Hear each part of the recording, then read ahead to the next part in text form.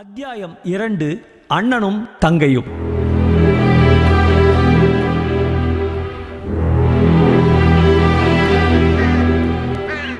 இடுப்பிலே ஈரத்துணி, கையிலே சுருட்டிய தாமரை இலை, தோள்மேல் காம்புடன் கூடிய தாமரைப்பூ. இந்த விதமாக முத்தையன் பூங்குளம் கிராமத்து வேளாளர் வீதி வழியாக சென்றான். இயற்கையாகவே வேகமான அவனுடைய நடை வீதி நடுவிற்கு வந்ததும் இன்னும் சிறிது விரைவாயிற்று. அப்போது அவன் முகம் சிவந்து கண் கலங்கிற்று. பெருமூச்சு வந்தது. நேரே எதிர்ப்புறமே பார்த்து கொண்டு சென்றவன் சற்றென்று இடதுபுறம் நோக்கினான். ஏதோ அவனால் தடுக்க முடியாத ஒரு காந்த சக்தி அவனுடைய கண்களை அப்படியே வலித்து இழுத்ததாகவே தோன்றியது. அவன் பார்த்த இடத்துக்கு நேரே வாசலில் பந்தல் போட்ட ஒரு வீட்டின் கேமரா உள் தெரிந்தது. அதன் ஜன்னலுக்கு பின்னால் ஒரு பெண்ணின் முகம் காணப்பட்டது. அந்த முகத்தின் கரு விழிகளில் ததும்பி நின்ற ஜல துளியை ஊடுருவிக்கொண்டு ஒரு பார்வை கார்காலத்து மின்னலை போல கிளம்பி வந்தது. அதன் வேகத்தை சகிக்க முடியாமல் முத்தையன் உடனே தன் கண்களை திருப்பிக் கொண்டான். முன்னைவிட விரைவாக நடந்து சென்று வீதியின் கோடியில் இருந்த தன் வீட்டை அடைந்தான். அவன் வீட்டுக்குள் நுழைந்த போது சமையலறை உள்ளிருந்து இனிய பெண் குரலில் பாபநாசம் சிவன் பாடிய குந்தலவராளி கீர்த்தனம் பாடப்படுவது கேட்டது. உன்னை துதிக்க அருள்தா,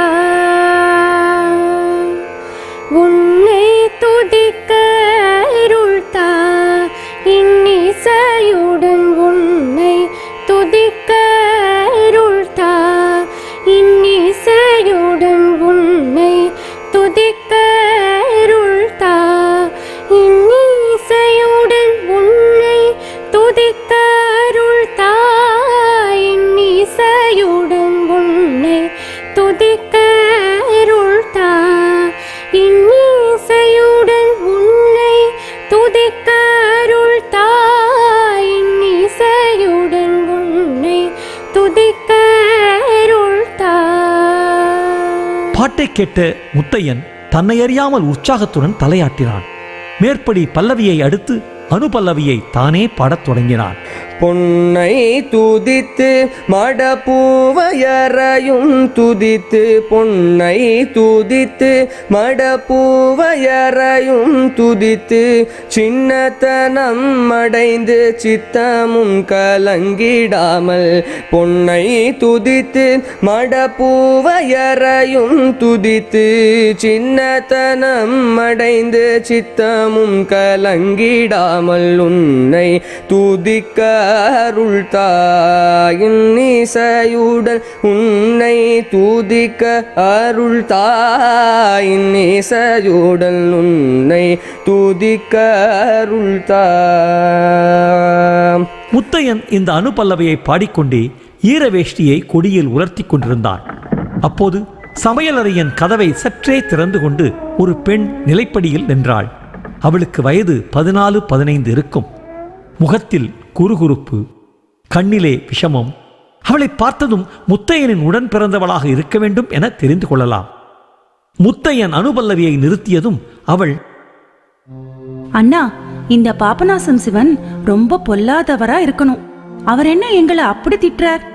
மடப்பூவையர் என்கிறாரே, ஸ்திரீகள் எல்லாருமே மடத்தனம் உள்ளவர்களா என்ன?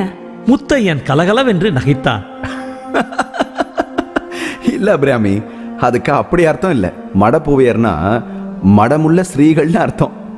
மடங்கிறது ஸ்திரீகளுக்கு வேண்டிய 4 குணங்கள்ல ஒண்ணு.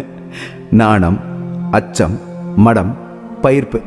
அதாவது முக்கியமா ஒன்ன மாதிரி வாயாடியா இருக்கக்கூடாது. போனா நான் வாயாடிதான். நீ வாயே இல்லாத ஊம பெண் ஒருத்தையே கட்டிக்க. அது இருக்கட்டும், ஸ்ரீகள் பேசதான் கூடாதே தவிர பாடலாமா கூடாதா? அதையாவது சொல்லிடு என்றாள் அபிராமி. அதற்கு அவன் பதிலை எதிர்பாராமலே சடக்கென்று சமையலறை உள்ளே போய் மேற்படி கீர்த்தனத்தின் சரணத்தை பாடத் தொடங்கினாள். பொன்னாட்டினும் சிறந்த புண்ணிய கமலாலய, பொன்னாட்டினும் சிறந்த புண்ணிய கமலாலய, நன்னாட்டில் விளங்கி நன்னுமஜ பாடன. முத்தையன் உலர்ந்த வேஷ்டி கட்டிக்கொண்டு நெற்றியிலே சந்தன பொட்டு வைத்துக் கொண்டு கூடத்தில் போட்டிருந்த ஊஞ்சலில் உட்கார்ந்து ஆடலானான். அபிராமியுடன் சேர்ந்து சரணத்தின் பிற்பகுதியை அவனும் பாடினான். ஆனால் அவன் வாய் பாடியதே தவிர மனம் சிந்தனையில் ஆழ்ந்திருந்தது என்பதை அவன் முகம் காட்டிற்று. தன்னாட்டிய திறத்தில் நாட்டமோடு வாட்டமர, தன்னாட்டிய திறத்தில் நாட்டமோடு வாட்டமர, சொன்னாட்டாலூரர் தோழனே சுந்தர தியாகேசனே உன்னை துதிக்க அருள்தாய், இன்னிசையுடன் உன்னை துதிக்க அருள்தாய், இன்னிசையுடன் உன்னை துதிக்க அருள்தாய். பாட்டு முடிந்ததும் அபிராமி மறுபடியும் நிலைப்படி அண்டை வந்தாள். அண்ணா, ஒரு சமாச்சாரம் கேட்டியா? என்ன சமாச்சாரம்? எதிர் வீட்டு பூனைக்கு நாய்க்குட்டி பிறந்திருக்கே, அந்த சமாச்சாரம் தானே? இல்ல அண்ணா, கல்யாணிக்கு கல்யாண நிச்சயம் ஆயிட்டுதாமே, உனக்கு தெரியுமான்னு தான் கேட்டேன். முத்தையனுடைய முகத்திலே வேதனையின் அறிகுறி காணப்பட்டது. அவன் சற்று கடுகடுப்போடு, ஆமா ஆமா, அதான் இப்ப எனக்கு தூக்கம் வராம கவலையா இருக்கு, நீ போய் உன் வேலையை பாரு. மாப்பிள்ள ஒன்னும் கேடு இல்லையா, 48 வயசுதான் ஆச்சா என்று சொல்லிவிட்டு குதித்துக் கொண்டு உள்ளே சென்றாள் அபிராமி. ஒரு நிமிஷத்துக்கெல்லாம் மறுபடியும் அவள் கதவண்டை முகத்தை காட்டி, அண்ணா, மாப்பிள்ள தலையில எண்ணி 10 கருப்பு மயிர் தான் இருக்கான், வெள்ளை இழுத்து இப்போதான் வந்திருக்கான், 10 அடி தூரத்துக்குள்ள இருந்தா தடவி பார்த்து எரும மாடா மனுஷனான்னு கண்டுபிடிச்சிருவாராம் என்று கூறிவிட்டு மறைந்தாள். மறுபடியும் திரும்பி நிலைப்படிக்கு வந்து, ரொம்ப பணக்கார மாப்பிள்ளையாம் அண்ணா, அவங்க வீட்ல மரக்கால போட்டுதான் பணத்தை அளப்பாங்களாம், மூத்த தாரத்தின் நகை மட்டும் 30,000 பெருமா, அவ்வளவு நகையும் கல்யாணிக்கு தான் போட போறாராம். அடே அப்பா, கல்யாணியின் அழகுக்கு அவ்வளவு நகையும் போட்டு விட்டா தூக்கி கொண்டு போயிடாதா என்று அடுக்கிக் கொண்டே போனாள். முத்தையனுக்கு நிமிஷத்துக்கு நிமிஷம் எரிச்சல் அதிகமாகிக் கொண்டு வந்தது. இந்த அபிராமி, உன்னை யார் இந்த கதையெல்லாம் கேட்டா? உள்ள போய் அடுப்பு காரியத்தை பாரு.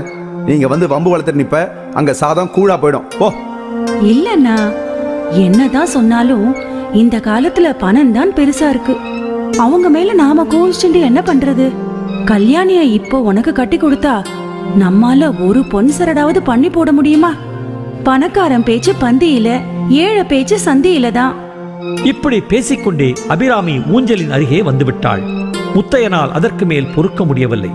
சற்றென்று எழுந்திருந்து அபிராமியின் கையை பிடித்து தரதரவென்று இழுத்துக் கொண்டு போய் சமையலறைக்குள் தள்ளினான். அண்ணா, கதவை தடால் என்று சாத்தி நாதாங்கியை போட்டுவிட்டு அண்ணா திரும்பினான். அண்ணா